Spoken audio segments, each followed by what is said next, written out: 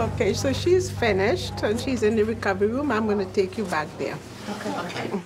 I'm just glad it's over because I know my mom had a lot of stress about having the surgery. That's good. Yeah, it was good. That's my parents. All right.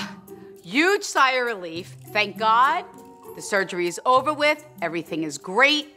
I survived. Now I have to make sure something else survived. I wanted to see how my hair's gonna pop up, right? Yeah. I'm going to take it out. Wow, yeah. How's that? Oh, yeah. Look at that. Look at that, That's right? better with that. It came right back. Yeah. I mean, look, I feel great now. The surgery is over. I really don't have a lot of pain. I feel really good. But what's gonna happen in the next 2 days? When you're under anesthesia still, Yeah. like this, on your system, your breathing is a little bit shallow. Let's see how you do without it.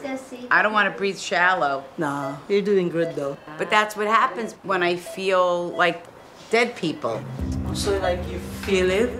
Yeah, like, so I felt you missed someone's passing, like they were in another country when they died. Yeah. Is that right? Well, actually my uncle. My name is JR and I'm from Queens Village, New York. I'm a staff nurse here at North Shore Ambulatory Surgery. Can you wiggle your toe for me? I don't believe in medium because of my religious belief.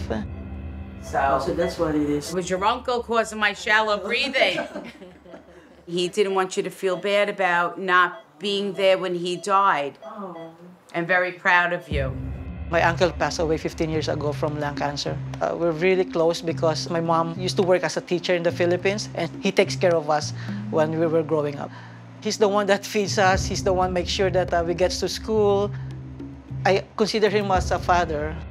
Your grandma came forward. So did your grandmother and your uncle then know about your daughter? Said she's very beautiful. She has beautiful eyes. Yes. She's like...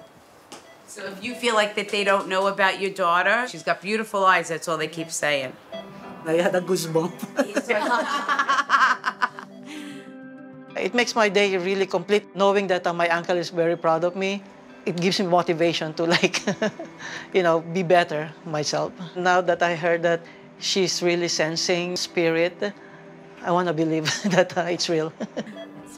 Listen, you gave me a pain medication, I gave you a reading.